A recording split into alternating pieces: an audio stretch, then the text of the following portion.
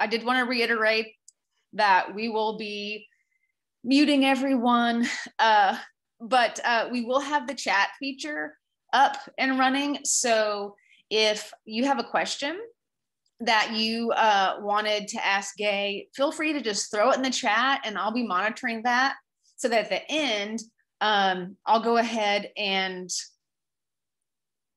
Gay and I will kind of have a little conversation based on her talk and some of the questions that y'all have put in the chat. So please throw those in there, and we'll make sure that we have a lively conversation about Gay's work. I know she has been working on this talk and it's going to span her career. So I personally am very excited for this. And we are recording this talk, so it will be available afterwards. We'll post it, I assume, on A&H outlets, and then the Comer Collection website will have that available as well. But we will get more information out there for you regarding recordings. If any students who weren't able to make it tonight, any members of the faculty or the community would like to watch it, we'll make that available for everyone with Gay's blessing. So we're super thankful for that. I wanted to introduce our graduate student curator, Jessica, and I love her so much, and I'm so glad that she was here this year to wait for a year to have this exhibition finally come to fruition. She worked so hard on it all last year, and then, or I guess the year before, and then when 2020 just kind of canceled everything, I was so glad that Jessica and even Gay was willing to stick around and come and be with us tonight, almost a year later than we had originally anticipated. But Jessica was our research assistant last year, and she is incredibly talented. And I know that without her, it's been a challenge for me to stay organized. So I'm super, excited for what she has to bring tonight for us to experience, and wanting to bring Gay in and talk about her work. The Comer exhibition, Crafting Cultural Hybridity, which is what Gay's work is a major part of, will be up. It's up right now in Spin. It'll be up through April 24th.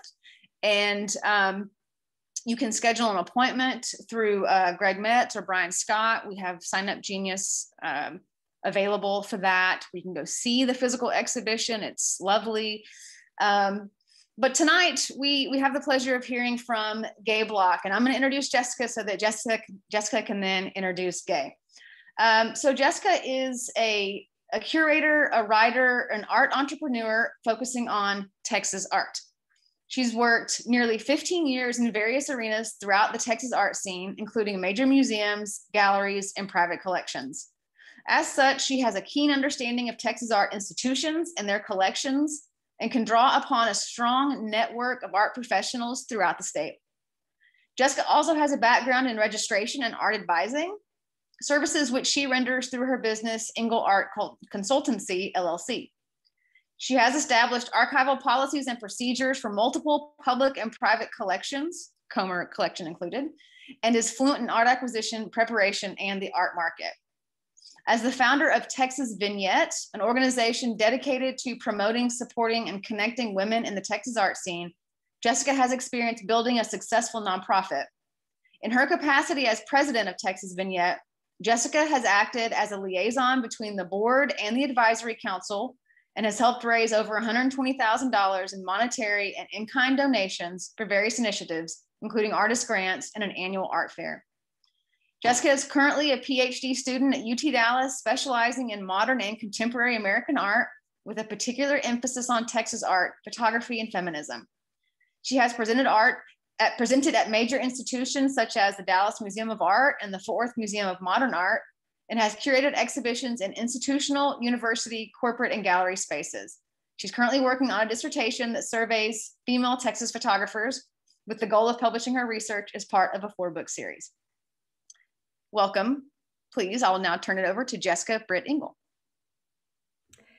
Thank you so much, Diane, for that lovely introduction. I feel sad that I'm no longer a research assistant for the collection and that I won't get to see your lovely face more often. But I was the research assistant, for 3+ years. So it's been a while that I've been living with this collection.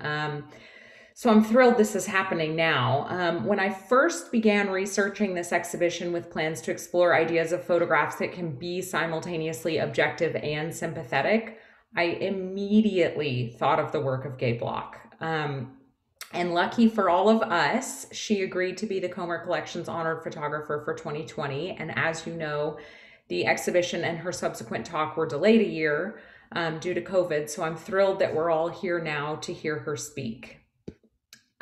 Because not just because of her wonderful, brilliant career, but also because she's just a lovely person and I've really enjoyed getting to know her. So I'll give you a little bit of background on Gay. She was born and raised in Houston, Texas, and her first series, which was taken in the 1970s of members of her affluent Jewish community, relates her upbringing there. Her series, Bertha Alice, gives an unflinching and intimate portrayal of her family with a particular emphasis on her mother and Gay's relationship with her. Her best known work is that of the Rescuer series, created in the late 1980s with writer Malka Drucker and containing portraits of men and women who risked their lives to aid Jews in their escape from Nazis during the Holocaust. This series was exhibited at the Museum of Modern Art in 1992 and culminated in a book containing 105 portraits and interviews. She has a number of books that have published her collection, or her works, I'm sorry. Her work is collected by the Museum of Modern Art, the San Francisco Museum of Modern Art, the Museum of Fine Arts, Houston, and the New Mexico Museum of Art, just to name a very few. Today, Gay will survey her nearly 50-year career as a photographer, most of which is explored in her monograph About Love, for which this talk is titled. Her images are intimate, compassionate, and simultaneously objective, allowing viewers and the photographer herself to easily connect with her subjects. Block explains the title as such. Through photography, I have learned about love. I hadn't learned about it at home or in school. I couldn't have learned about love without photography, and I'm still learning. I think that is just such a beautiful quote and such a great entry into her work. So I'd like all of you to please join me for a virtual welcome of Gay Block. Thank you very much. Am I on screen? I mean, can you hear me? Yes, all right. Well, I want to thank you very much, Diane, as the director of the Comer Collection, and Jessica as a curator of this exhibit. And of course to Jerry Comer for acquiring my work for the collection and making it possible to be here tonight. First, I want to give you a heads up so that, there are several nudes in the very beginning of my talk, and that will be all of them. I've been asked to speak about my photographic work tonight with an emphasis on rescuers, so I'll be a little bit briefer in talking about my other work. I still hope to give you a good overview of my photography. When I began making portraits, I asked people about their lives and their values especially, and for hints about what got them through dark nights. Sometimes I felt that I asked questions I couldn't have answered myself. Photography led me to discoveries beyond what I knew possible. It formed and shaped me. I couldn't have learned about love without photography, and I'm still learning. I think we have to start, yes. So that's why the book is called About Love. Wait a minute, we're trying to figure out why this is the image is not advancing. I think it did advance. I don't need that. Okay. There we go. Bertha Alice, I got my first camera, a Kodak Brownie camera, when I was 12. I was very excited because I loved taking pictures even then. I focused on my family and I used it to document aspects of our lives, especially that of my mother. You can see some of those brownie prints right here. And I didn't realize at the time that this was what I was doing. So when I enrolled in my first photography course in 1973, my teacher said, put film in your camera and start shooting something you need to understand. And I immediately, of course, thought about my mother. The next morning, I went to her apartment, letting myself in with my key. When I entered her bedroom, she was on the phone, nude, which was not unusual for my mother. I wasn't surprised, and she didn't flinch. I waited a few minutes, and then I took a picture, and again, she didn't flinch. When I was off the phone, she tried to show me some business papers, but I wasn't interested in them. But I took another picture, and then she started posing, and the last 3 poses here amused her. I was surprised I had done such a thing. I developed the film and made some prints, but never took them to class. I showed them to Mother, and we had a good laugh. I don't recall her asking me to be discreet with them, but I think she trusted that I would. I actually hid the negatives. 5 precious frames. It wasn't until 23 years later, when she had been dead for 5 years, that I decided to see if these negatives would actually print. I wasn't sure. I had taken them before I knew anything about photography. But they did make very fine 2024 prints. I continued to photograph and videotape conversations with Mother, always trying to understand her, to like her really, to see if I could get her to love me. Mother was the fulcrum of my work for the first 2 decades, whether or not she was actually the one in front of my camera. After she died in 1991, working for 10 more years on a book about her, I began to understand her and to realize that we had actually loved each other. This work helped me to redeem and honor my mother. From the beginning, I wanted to make portraits of the people in my community, the affluent friends, of my parents in whose midst I had grown up. I felt critical of their values, and I wanted to expose them in a way. I began making appointments to photograph and record interviews, and much to my surprise, I discovered that their lives were honest responses to the circumstances they lived through. Many had memories, or at least had heard of their parents' memories, of a time and place when Houston's Jews had few opportunities for upward mobility of any kind. They were excluded from some neighborhoods and country clubs and law firms, but they managed to become successful and create their own communities and businesses. This is the Lewis family, who had a grocery store chain. I used a large format 4x5 camera for most of these early portraits. As a Reformed Jew, my religion wasn't as obvious as to strangers as more traditional Orthodox Jews who dressed and looked different. Even so, the truth was that, as one person told me, you weren't exactly ashamed of being Jewish, but you were quiet about it. You wouldn't whisper the word. You would whisper the word if you were at a restaurant. That's what Houston was like until the 80s. This is a mother and sons. And as you can see, they seem to be in the same position, which I did not ask them to do. I didn't do any directing. But when they took that position, I turned off my audio and said, please don't move, and took the picture using a 4x5 camera at that time. I think I said that. This is a mother-daughter. And again, they took these positions and they wore these clothes without my direction in any way. Okay, the next, and this is mother and daughters. And it was not one of the living room portraits that I was accustomed to making, but it was at a meeting, and I saw the mother and daughters like this, and I wanted to take their picture, and I identified the mother with, she kind of looked like my mother would have looked, as well as the one on the right. But for me, I identified it with the one on the left because I was an overweight person, and that's what that's the one of these 3 that I identified with. I was coming to understand from these people's words, and I was learning about a shift in my own perspective from looking at the photographs I was making. I had gone into their homes with some intolerance of their values, and came out with a portrait of someone I understood and even liked. And even before I knew this shift was taking place, I could see it in my portraits, and it hooked me on photography forever. And you just saw a couple of pictures of children, and I loved going into children's rooms where they were the most comfortable to photograph them.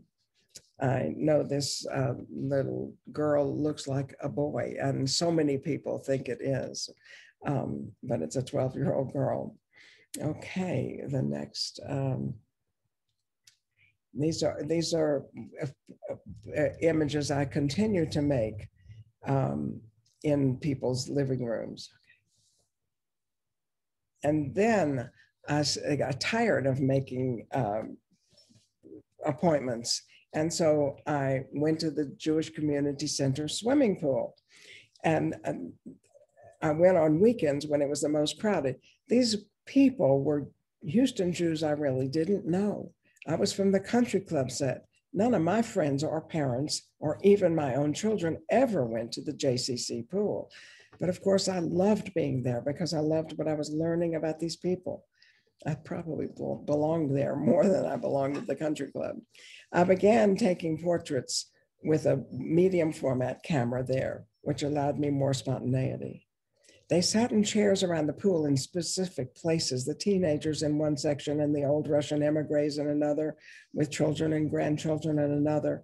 There were married couples without kids, but the biggest group was the families who brought picnics and drinks to share.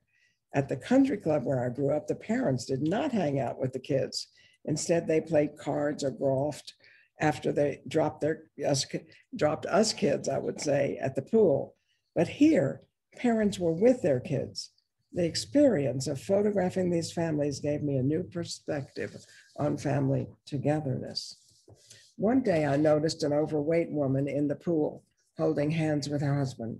I asked to take their picture, intuitively pursuing what moved me. When I saw the photograph, I felt as if it were the first time I'd seen evidence of an overweight woman being loved. Having been, or at least having felt overweight all my life, seeing this couple was a great comfort to me. And I kind of started realizing that maybe I was loved in spite of being overweight. This begins the images that I started making in 1982 on the South Beach in Miami. When I went there once with a friend, having never been to Miami Beach, I was just amazed at what they look like. I saw Miami South Beach for the first time in 1982, and I was awed by the beauty of the small decker hotels, but even more so by the sight of these old people sitting on the porches. The first night when I stopped at one of those porches after dinner, it was love at first sight. I knew right away that I would return again and again to talk to these people and to photograph them. These were the bubbies and zadies, which is Yiddish for grandmothers and grandfathers, that I wished I'd had. I loved best their simple lives, their Yiddish accents, living on their Social Security checks in one-room apartments and small hotels. They walked to do their shopping and came back to sit on the porch with their friends. In the afternoon, they took light chairs to the beach, where they sat in circles singing old Yiddish songs. Or they played cards or dominoes, or they just visited. I began doing video as well as photographs because I loved the sound of their voices and their accents as much as I loved what they looked like. Whether they were European Holocaust survivors or American born, they all had the accent and decried how their children's Yiddish had been lost. This is Tilly, who I photographed 2 different years, probably maybe a couple of years apart. And obviously it shows her aging. This was a woman who wanted to show me run upstairs and get the letter from her grandson that she was so proud of. This woman, whom I call Leopard Lady, told me that she had also been photographed by Mary Ellen Mark. I thought that was pretty funny. I was drawn to return again and again over the next 4 years until gentrification made South Beach out of reach for these Jewish retirees. So people ask me if he had peed in his pants in that last one. But of course, that's my shadow. No, since we're not in person, I want you all to know that that's my shadow. Okay. I loved seeing the people. I loved this area. And just couldn't stand not going back and back and back there. And then in 1985, I received a photography commission from Charles Butt, the CEO of HEB. Charles wanted photographs of employees in select stores all over Texas. There were 150 of them then. I think they're probably 300 now. Then to hang in their new offices that they were building in San Antonio. Instead of making single portraits, I chose to photograph them in the store and then after work, in whatever way they chose, making diptychs of each person. I loved talking with the grocery store workers, including learning about their life, the life of working people, determining and how they valued both their jobs and their leisure time. There were many Mexican Americans in South Texas, of course, and they greatly impressed me by the way they preserved their heritage through the closeness in their families.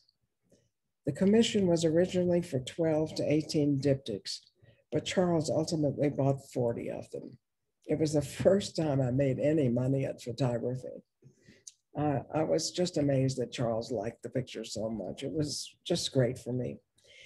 So this is a group of various portraits I made from 1985 to 2005. On the left is me, and then in the middle, the three of us were close friends, myself, Eve France, and Ann Tucker.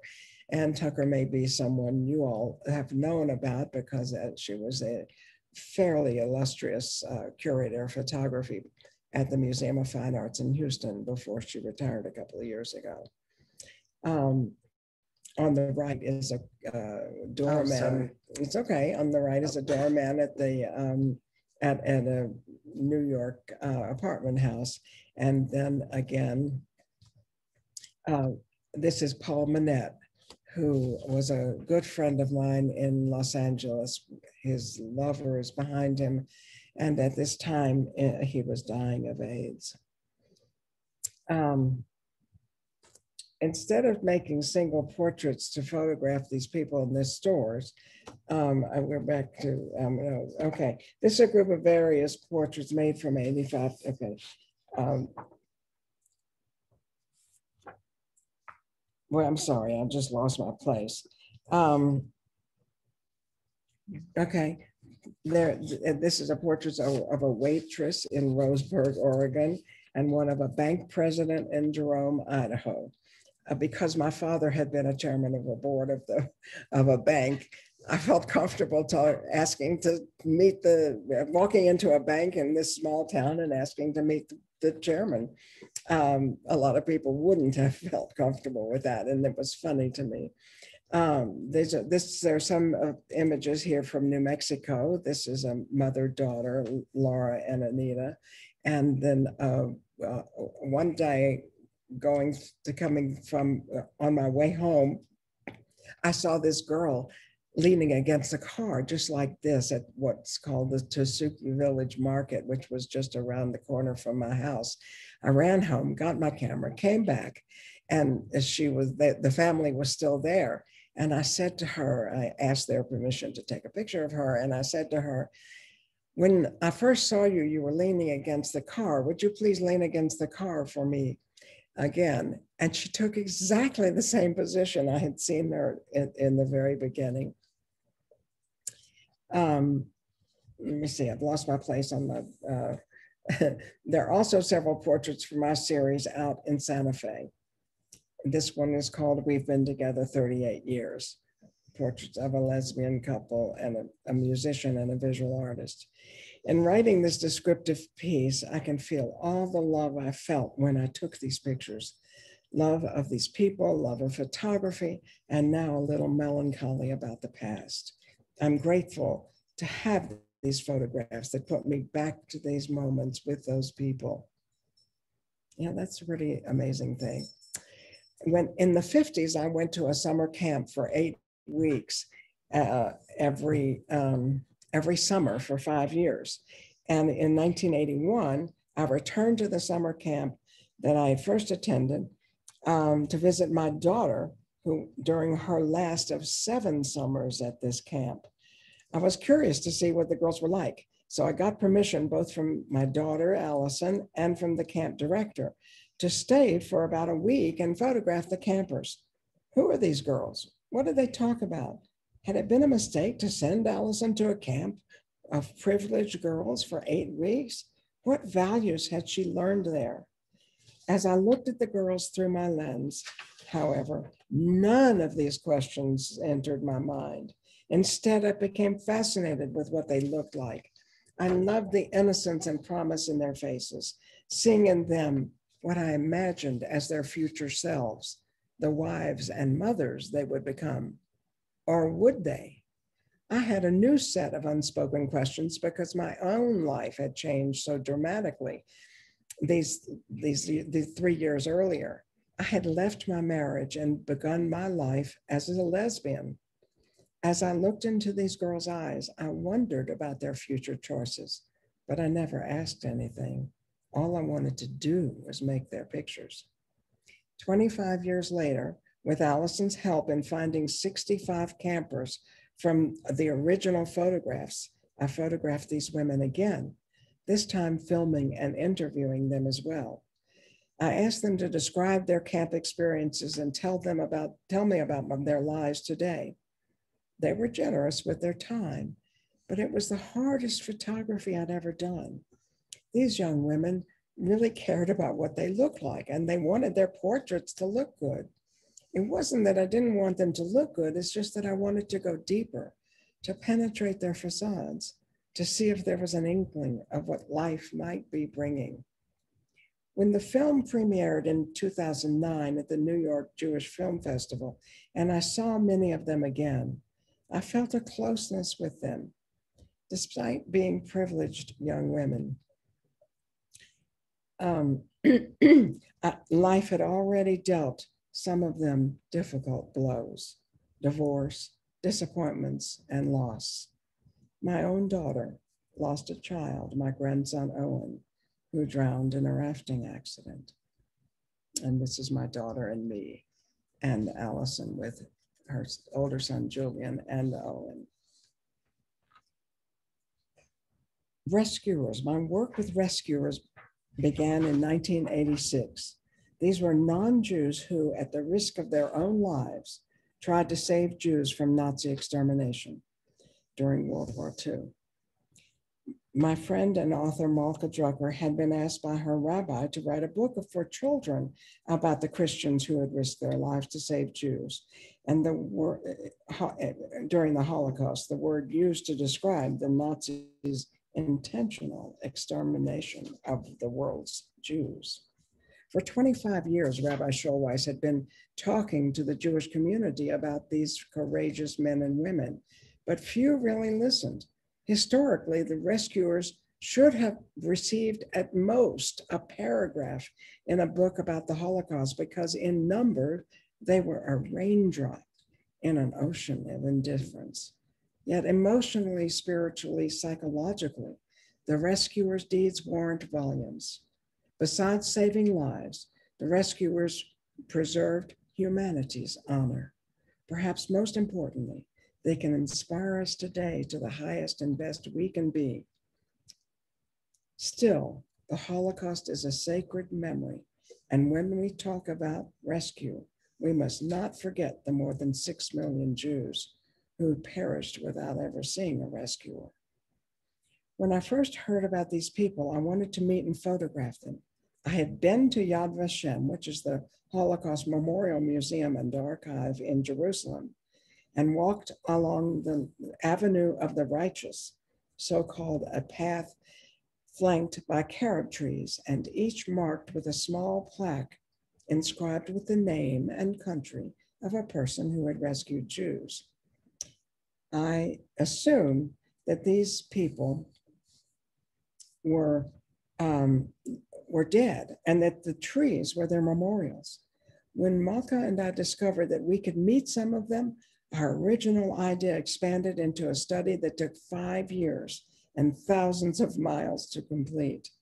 We ultimately interviewed 105 rescuers from 11 countries.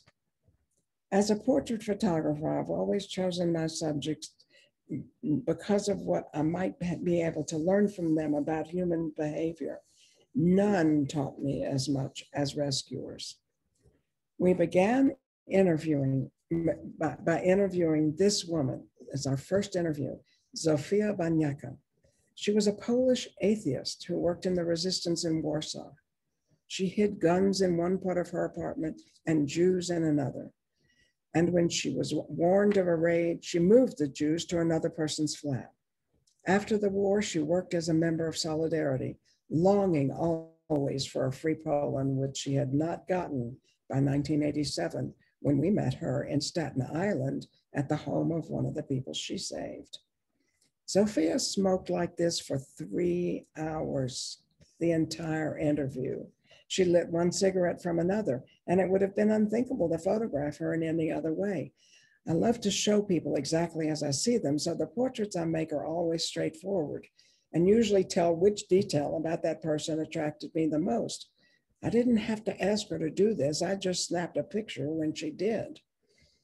I saw her as strong and independent. She answered our questions exactly as you'd expect a woman who smoked this way would. Even though she spoke only Polish and the Jewish woman she saved translated for us, we developed a genuine connection. Thankfully, we also made these connections with the next 100 interviews we did of rescuers. We met Joe de Vries in Canada, where he and many Dutch had relocated after the war. When he answered the door, he exclaimed, "Hi, I'm Joe. Come in and take off your shoes." We did. Joe proceeded to sit this way the entire 2 hours of the interview as he told his story. Joe and his wife, Yocha, who was deceased by the time we met Joe, saved these 2 children. Their mother had managed to survive, but soon, when she became ill and was dying, Joe and Yocha asked to adopt the children. She feared, however, that they'd lose their Judaism, so insisted that they be sent to Israel to help build that country. Joe and Yocha stayed in touch with them, with the children, exchanging visits for the rest of their lives. And these are the pieces that I made for exhibitions, because I didn't feel that the picture that I made, the portrait, told the whole story, and the story was so important of these brave people. Joe told us that a neighbor who'd recently visited him had asked why he saved Jews, because the Jews killed Jesus, you know. Joe said, "No, it was the Romans who killed Jesus. But I went to the closet, I took their coats, and I told them to leave and never come back." That was who Joe was. The book is divided by country because the problems with rescue were different in every country. Yad Vashem, the Holocaust Memorial in Jerusalem, has honored more than 27,000 non-Jews who rescued Jews. More are honored from the Netherlands than many other countries, because for many reasons. In the Netherlands, you'd be jailed if you were caught hiding a Jew. But in Poland, you were hung in the town square. This next picture is of Reverend Peter Miedema. Once able to speak 8 languages, he could speak only a few words after his 1984 stroke. So that when we interviewed him in 1988, his wife Joyce translated him. She called me after this picture was in the book, and she said, "Why did you cut off my head?" I couldn't help it. It made a better picture. I know that's a terrible thing to say, but it was the truth. And so we have to talk about photography too. She said, Joe said, "People said Jews were sly and clever and always got what they wanted, but I told them that they had become that way, had gotten strong from always being so oppressed. He was the first one to speak out in his community, which was Friesland in the Netherlands. In a Sunday sermon, he told his people, if you don't open your home and heart to an innocent fugitive, you have no place in the community of the just. Miedema found homes for children and adults and hid some people in his church, but he lost his pulpit after the war for involving the church in the resistance. That's when he and his wife, disillusioned, moved from the Netherlands to Canada. In Amsterdam, we met Simi Rekirk, who said to us, even before I accessed my video and my camera, human beings are like pianos. We have high notes and low notes. I'm not a hero. I'm just lucky that during the war, I got to play my high notes.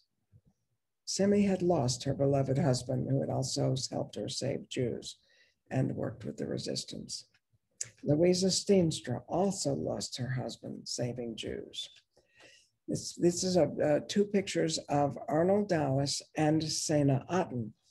They were from a small village in the Netherlands, Nulande, which was honored as an entire village. One other village was also honored. You may have heard of Le Chambon in France, where 5,000 Protestants saved 5,000 Jews. Arnold's story, the guy in the red sweater, is that he went every day to Amsterdam, where the Nazis had commanded all Jews to live. He told the Jews, come with me, I have a safe, warm house for them. He said, I lied to everyone, but I had to get them out of Amsterdam, where the Nazis were rounding them up. He then brought them to Sena, who lived in Nulande with his wife and its infant child in a 2-room house. Because of his family, Sena couldn't risk doing what Arnold did.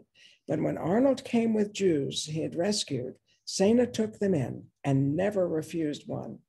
And then he placed them in homes of other people in the village so that when Arnold returned with more Jews, he'd have room for them. That's the reason that the entire village was honored by Yad Vashem. And now about photography. These two portraits seem the same, both heads and shoulders. But the two men were so different, I couldn't photograph them together. Arnold, with his burning blue eyes, passionate, was the bandito. I had to photograph him head on. Sena was the quiet one, whose rescue work was no less valuable and intense. I raised my camera above, high, showing his humility. And I want to say that I did that unconsciously. And when I came back, and was looking at my videos, I had left the camera on accidentally.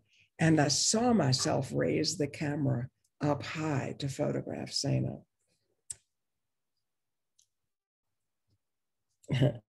Marion Pritchard told us that she was quadrilingual at 2 years old, explaining to us that children can easily learn goodness when they're very young by example. Marion managed to save over 150 Jews.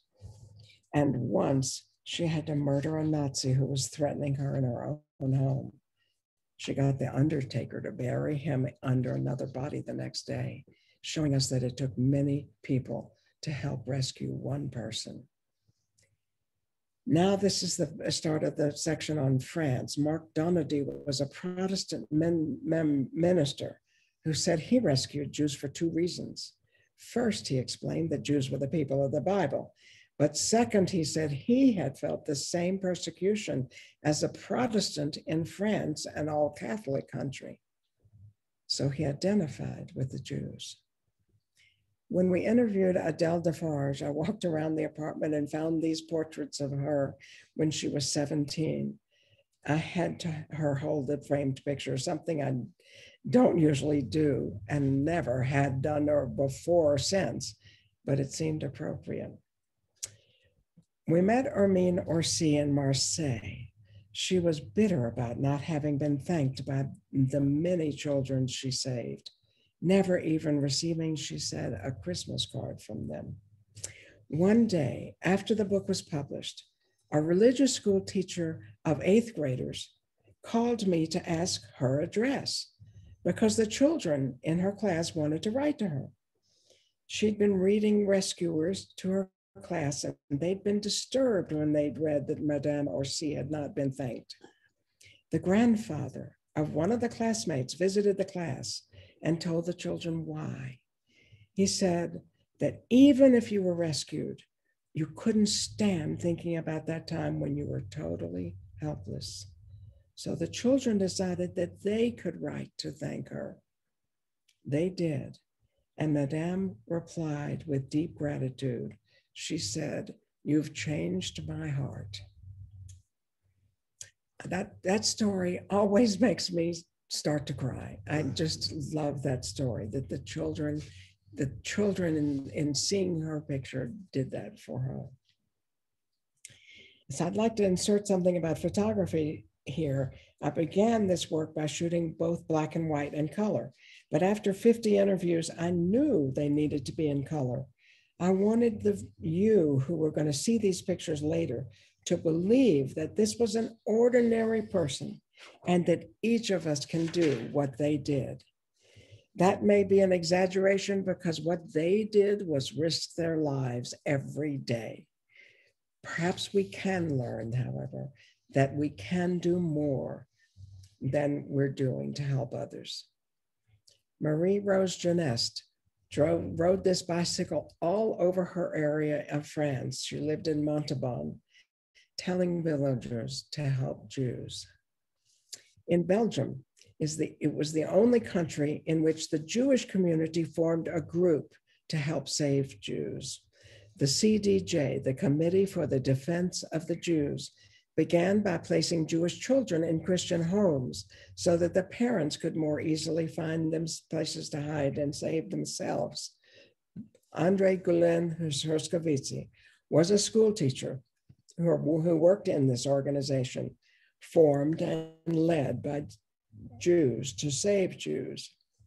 She described how painful it was to tell Jewish children on the way to their new homes, "Your name is not Sarah, it's Susan. You're not Jewish and you never were Jewish. You don't have Jewish parents. These are your parents now." She revealed to us that later, after she'd had children or had children of her own, she might not have been able to do this. In fact, Madame Herskovitzy continued, after the war, to have dinners and she continued to have dinners and go to theater with some of these children, of course, now adults, that she had placed. And they cried as they described how painful it was to be torn from their parents, knowing they might never see them again. It was, however, an ingenious operation because more than 50% of Belgium's Jews were survived. This distinguished Belgium from the Netherlands, where only 10% of their Jews survived, because although they were geographically very similar countries, because of the CDJ, they were more able to survive. Excuse me, I have to take a sip of water.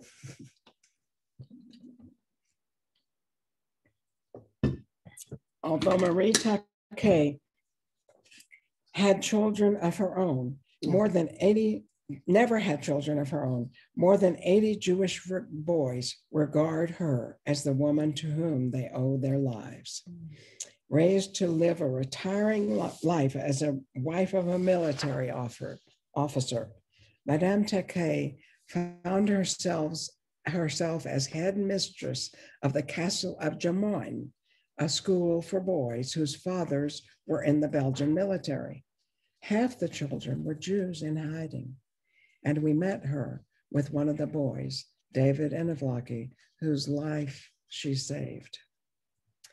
Poland was a terrible place for Jews. It was awesome to sit with this brilliant professor at Georgetown University, Jan Karski, who had been a Polish diplomat before the war and later became a Polish spy for the underground.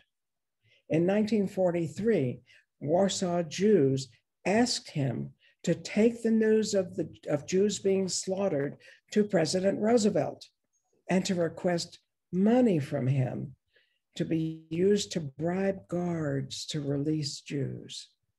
Roosevelt's response to Karski was, "I will win this war, but I have no time or money to help save Jews."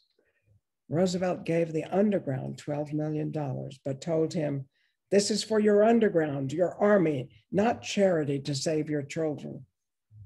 Karski told us, "When you hear people say that Jews were passive and didn't fight, this is nonsense. There were many uprisings and escapes from concentration camps, but the Jews were helpless. They had no identity, no organization, and no place to go, even if they could escape from the camp." Alex and Mela Roslin were living in Warsaw when Alex noticed that his Jewish customers had disappeared. He told his wife, Mela, "I've got to go see where they are." When he came home, he told her, "It's awful. I've gone to the Jewish ghetto to see, and I saw children dying in front of me. We must do something." She said, "What can we do? We're poor and we can't do much." But Alex asked her, "Can't we save one?" And so they took in one child, then another. Mela was very afraid, but the boys survived and went to Israel after the war. We met Agnieszka Budna-Wiedershall in Israel, where she had immigrated from Poland. This simple Polish peasant is brilliant. She rescued 6 Jewish men from the ghetto and hid them for 3 years. If stopped by a Nazi, she could make up amazing stories to save herself. Anti-Semitism was still alive after the war. Her recounting to us the death of her daughter after the war was perhaps the most heartbreaking story we ever heard. While still in Poland, schoolgirls asked her to walk home with them, and then they pushed her under an oncoming train. That was when Agnieszka and her husband decided to immigrate to Israel. We visited Irene Updike in California, where she loved to talk to school children. She said, "I told them, I saw it." She tells them about the danger of hate and the courage of a few.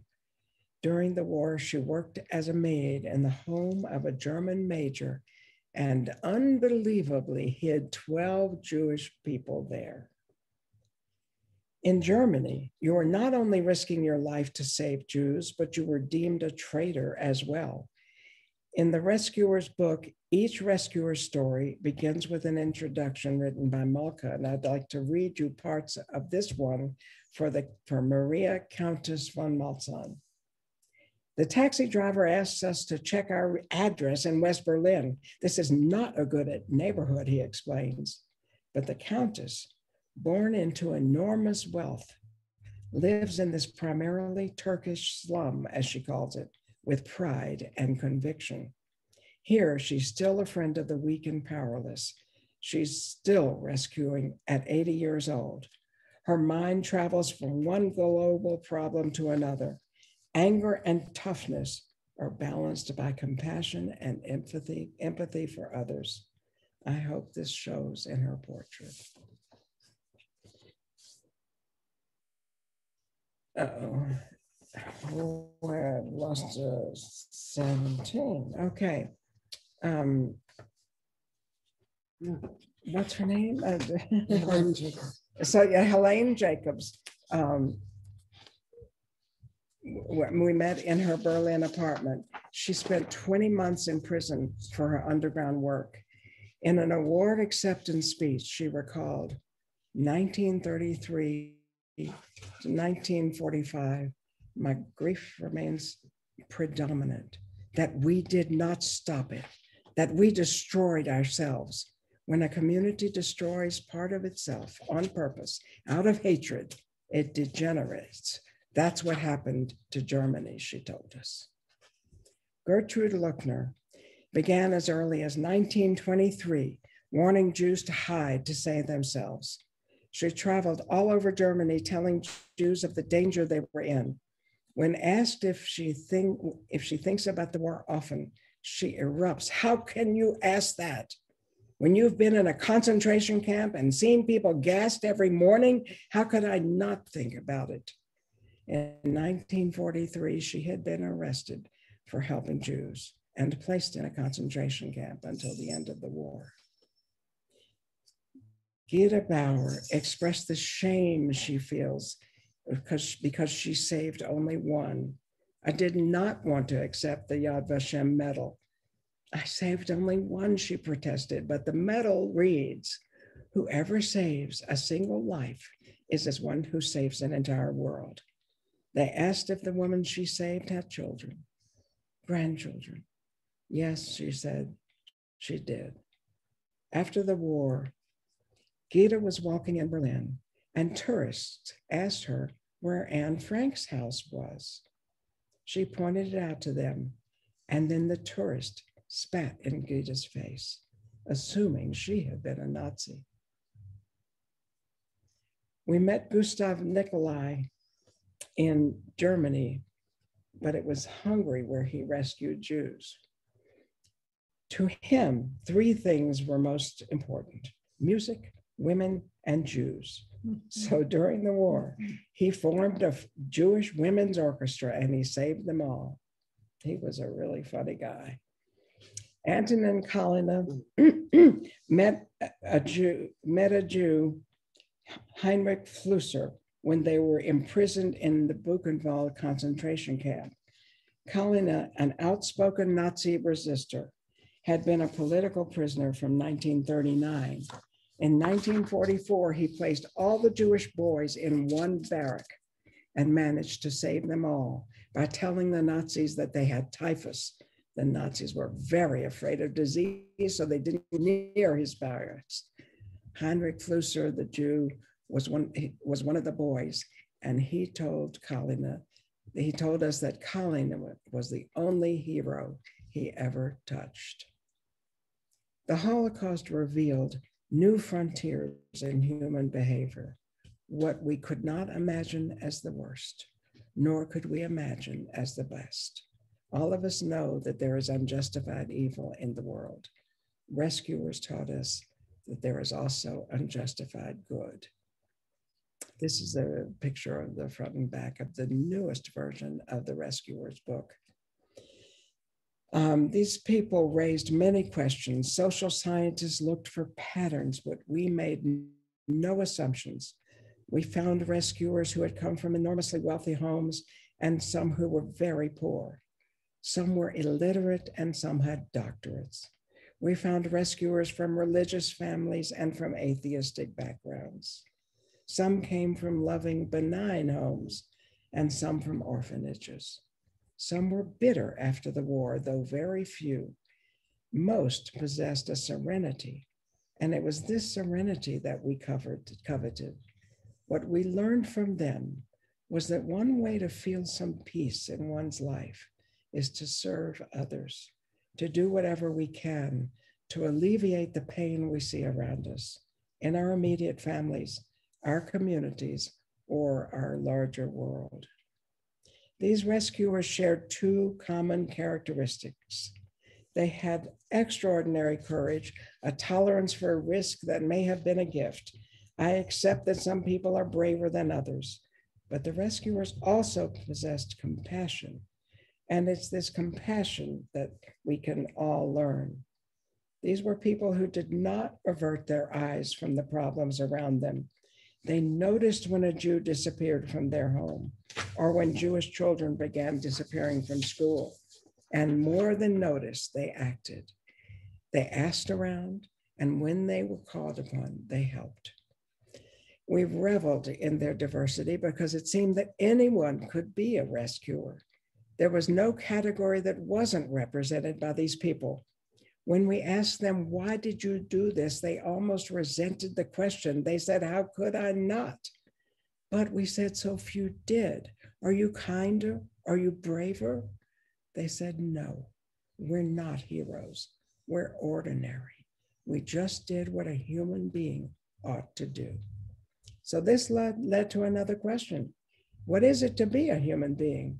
If we say that the rescuer is extraordinary, like Mother Teresa, we let ourselves off the hook.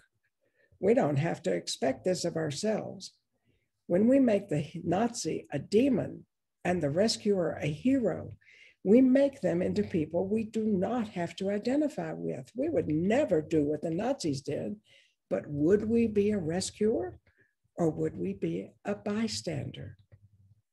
There were only 4 parts to play during the war. You were either a perpetrator, a victim, a bystander, or a rescuer. Still today, really, these are the 4 roles from which we each must choose our part. We all have some of these parts inside us. The point is, often we can choose how to act, how to respond. During the war, to be a rescuer puts one's life at risk. Today, we can make a commitment to serve others in many ways that are not so dangerous. We can commit helping our children understand about giving by giving to them and by letting them see us give of ourselves to others, teaching them that having a good heart is perhaps at least as important as making good grades and later earning lots of money. An interesting aside is that many of these people who performed these radical acts of heroism did not go on to become financially successful. That just wasn't their priority in life. Even the hero, Oskar Schindler, who saved thousands of Jews, was never successful in his post-war ventures. Can we learn that we do have the time to commit to teaching an hour a week in a literacy program, or that we can pay our employees more? Can we do what Teddy Roosevelt asked of us? He said, do what you can with what you have, where you are. When these photographs were exhibited at the Museum of Modern Art in New York, the wall text read, these portraits remind us that it is the individual who makes history and ultimately determines our definition of ourselves. Then I received a letter from the photography curator that said, I don't know if these pictures have made me a better person, but they've convinced me that it's more possible to try. That's the point of this work, the lessons we can all hope to learn from these amazing people. Not only do the rescuers force the question, could I have done what they did? But their deeds lead to the ultimate question, what am I doing today? Because the example of the rescuers' deeds is still vital to our lives, a different publisher redesigned and published Rescuers in this form in 2020. It has taken a long time to learn about rescuers. Why now? Perhaps our time demands that we know the best human beings can do and be. Rescuers inform us that kindness, compassion, and courage exist in all of us. History offers no promises, but the rescuers offer us hope, revealing that goodness is indeed part of the human spirit. I'd like to close with my favorite quote by the Irish poet Seamus Heaney. History says, don't hope on this side of the grave, but then once in a lifetime, the tidal wave of justice can rise up and hope and history rhyme. So hope for a great sea change on the far side of revenge. Isn't that a great quote? Well, that's the end of my formal talk about. Thank you. Thank you very much. It was wonderful. Thank you. Thank you. And we already have some questions in the chat. And this one, I think, it ties right into what you were just saying. So it seems the timing is really, really good on this one, but it is actually from Professor Loving's class. They have joined us as a group. And they are saying, there's a warmth to your work as if you have formed a bond with the subject. Is it important to create a bond with your subject as the photographer? And do you find yourself becoming emotionally attached with your subjects? Yes, yes, and yes. I have to say that it's important to me, I guess, just thinking about that question, to form a connection with anyone I meet, with most people that I meet. Um, I'm very interested and always feel that I can learn from other people. It's a very, it's a simple answer. I can't, that's just the way it is for me. Another student from Professor Loving's class is asking if you think everyone should try photography as a method of understanding other people better. I do, of course, because that is the avenue that I have chosen, and it has really worked for me. I just love meeting people, and I love understanding people, whether they're similar to me or different from me. It very much enlivens and enriches my life. I have many students from my documentary photography class are here, and we have the pleasure of speaking with you next week. But we've been talking about the role of the photographer as storyteller, and I think the way you put it is so beautifully in your talk, but also in considering that sometimes the image alone doesn't tell the whole story. And that's why we've included the text. That's why you included text in the work, and also why we wanted to make sure it was on display in the exhibition, because it was such an integral part of the story that you were telling. But I've been telling a little aside about that is that when the curator decided to show these at the Museum of Modern Art in New York in 1992. She said, I don't think we want any text. We just want the pictures. And I said, okay. And she called me not probably 2 weeks after that and said, no, I can see that we have to have text with the images. And so I made these text pieces, to go with the images. Yeah, I mean, it does. It fills out the rest of the story, and it gives it this, kind of air of authenticity, especially with the other historical photos that you include, again, to really round out the full narrative. But I've been talking to my students about, realizing that sometimes maybe you aren't the one that should tell that story. Maybe it's someone else should tell it because they have better access, or maybe it's not your story to tell.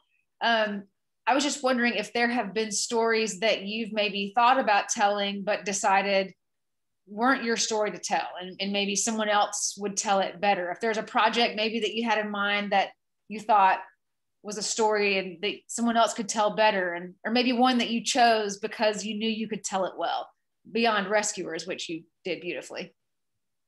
Well, I don't remember any a desire to photograph anyone whose story I didn't want to know. That's number one. Yeah. And what was the other part of your question? Or just other stories that you just knew and you were known that you were really passionate about telling, like maybe bigger stories that you wanted to tell. There's no story that I've told, no people that I've photographed and interviewed as important as Rescuers.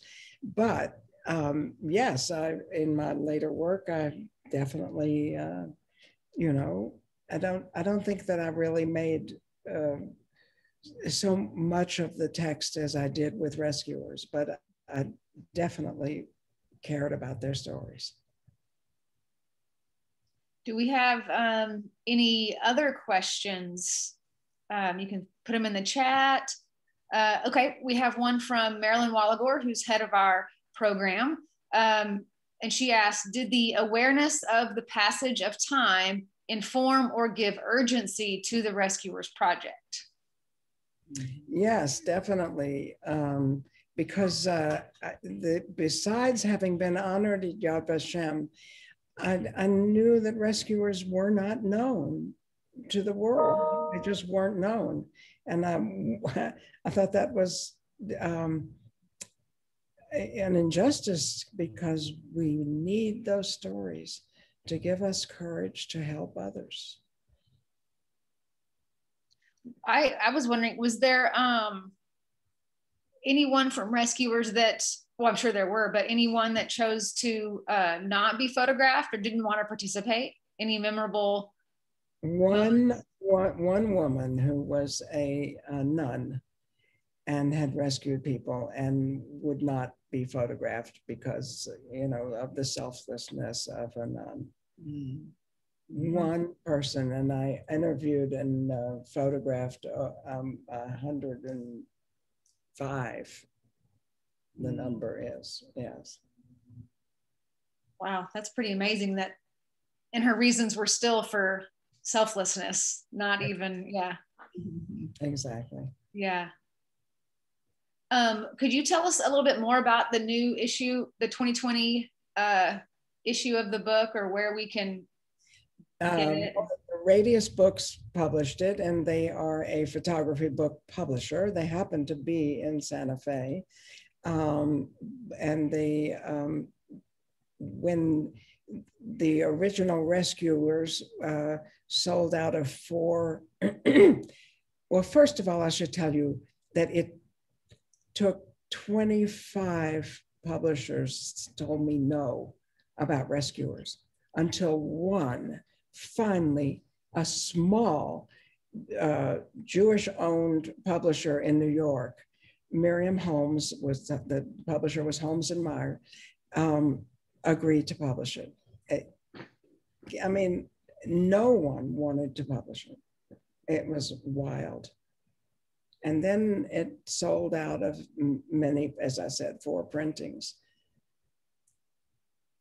Well, it's really beautiful. I mean, the new book, Radius, really made a beautiful book out of it.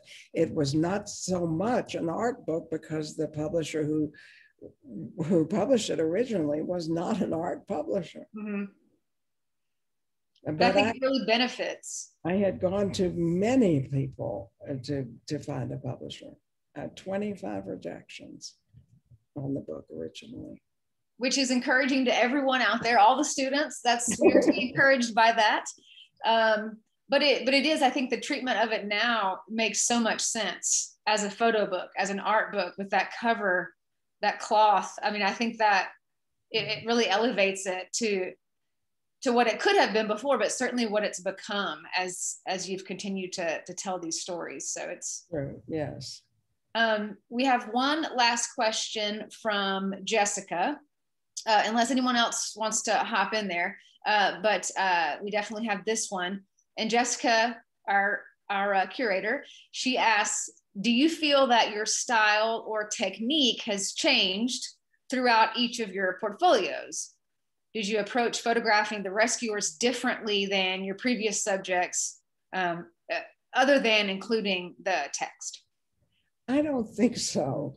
I mean, I think it's something that is so far afield from rescuers, which was photographing summer camp girls. And I photographed them at the summer camp I went to in the 50s. And my daughter was in her last of 7 summers, as I might have said, when I went to visit, and I decided to photograph girls then. And then 25 years later, I asked Allison for help in finding them again. And so I have these diptychs, and I was just really interested in where these young women had gone, you know, what had happened in their lives. It was a very different experience from photographing them at camp and photographing them 25 years later. Again, it's amazing that you got that amount of participation that you did with the adults that allowed you to, you know, create the diptychs, that you could find them and that they were willing to let you photograph them again. That's true. Yeah. Well, you know, most people like to be photographed. Mm-hmm. You know, and then it's as someone said, it's a reasonable kind of attention to be paid. Actually, Diane Arbus said that. Well, she would know. Yeah. Well, that's a funny way of looking at it too. I mean, and I guess for the most part, it's true, especially obviously going back to thinking about the relationship you had with your subjects and the bond. It's very clear that you have a rapport with your subjects, and we see the most intimate with your mother all the way to strangers that you interviewed. I mean, but you just walked into their homes as a stranger. And I began by asking them when and where they were born, what their parents were like, and what the dinner table conversation was like when they were growing up. And it sort of puts them into an internal place. It makes them think about their own life.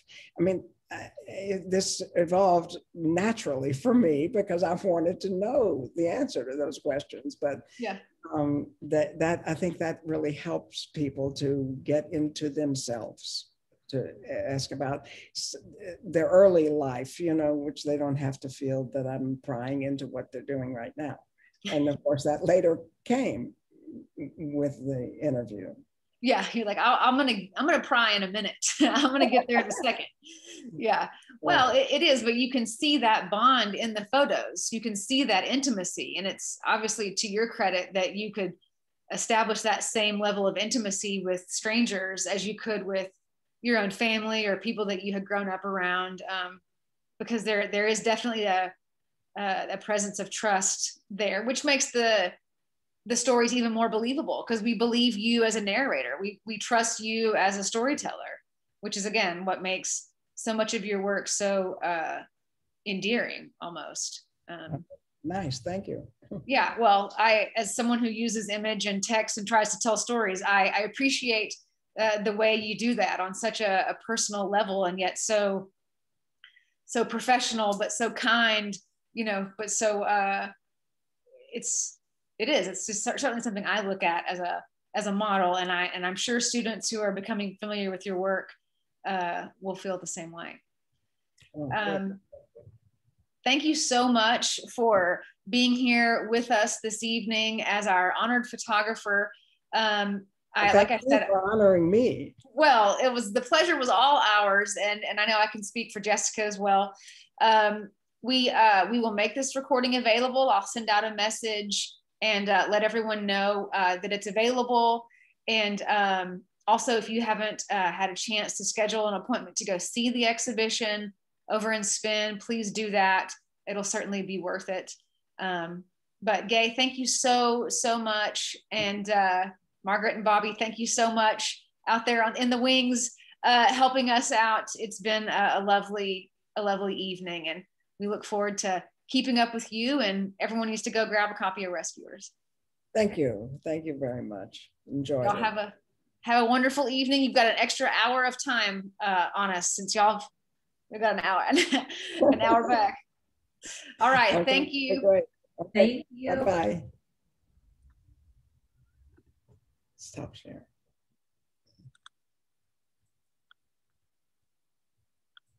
You're doing it on the wrong side. Yeah.